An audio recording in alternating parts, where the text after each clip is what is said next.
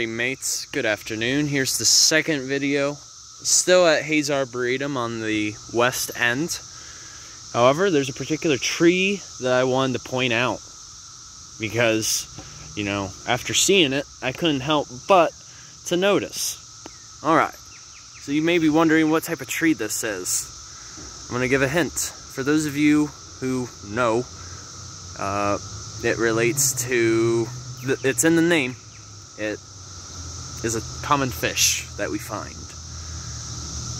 especially in freshwater. If you thought that this is American Basswood, you would be correct. Now, first off, we're going to start with the leaf itself.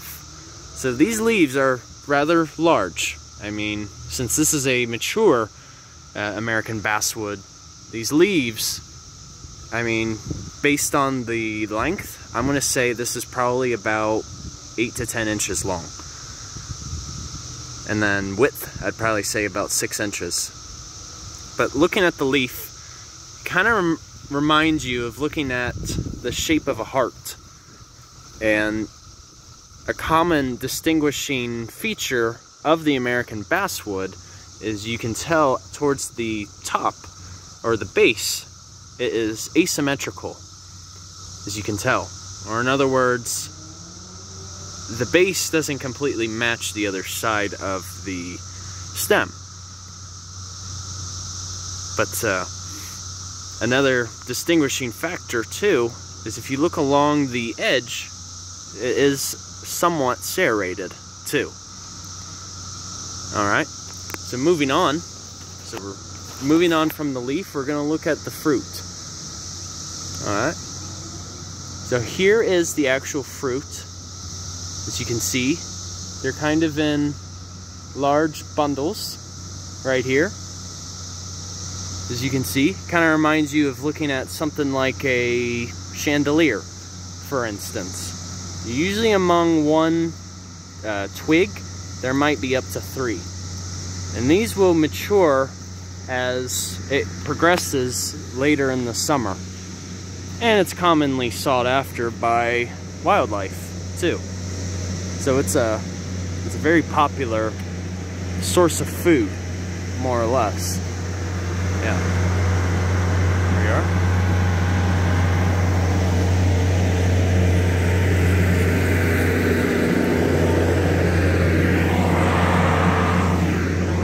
Sorry, I had to wait a moment, you guys.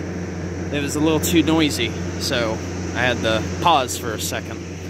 But yeah, that's what their fruit looks like. It basically suspends from the twig itself. And as you can also tell, you know, the leaves, it kind of follows like a zigzag pattern as well. Alright. So now moving on to the actual wood itself. Alright. So you can see it, the bark kind of has like a light, grayish color. Like this is the one right here. This is what I'm talking about. And what's surprising about this wood is it's very lightweight and it's odorless. So with it being so lightweight, the type of wood, or this wood, is commonly used for necessities such as that of crates, you know, like food crates, or even making boxes too to store food. So it's a common wood that is used. But then, as you get into the heartwood, so aside from the surface, but the deeper you go into the heartwood, it is much stronger at the core. And Native Americans back in the day actually had a lot of uses for the heartwood of the American Basswood. They typically used the wood for roping material, mats, even for, like, back in the day, their canoes too. So it's a very, it's a very durable wood, as a matter of fact. But yeah, that's the American Basswood.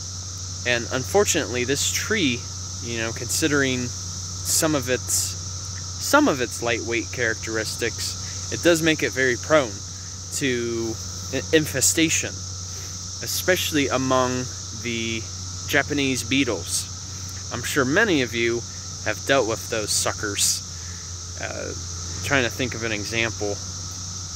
For those of you who may have grown grapevines, for instance, you know, at your homes, you've probably seen them. They're probably like not bigger than maybe, like in terms of length, probably not bigger than an inch long. And they kind of have like a green, gold color, more or less. And they just infest everything. So like for instance with grapevines, they'll practically try eating all the grapes.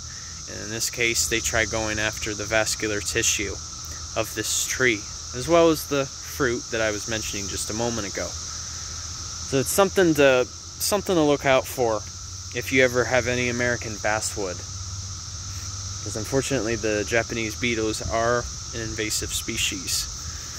So that's all I have on the American basswood, you know, fellow tree that I haven't had a chance to really do a video on. So, hope you guys enjoyed this video, and I'll provide a couple of articles for any of you to read up further on the American basswood.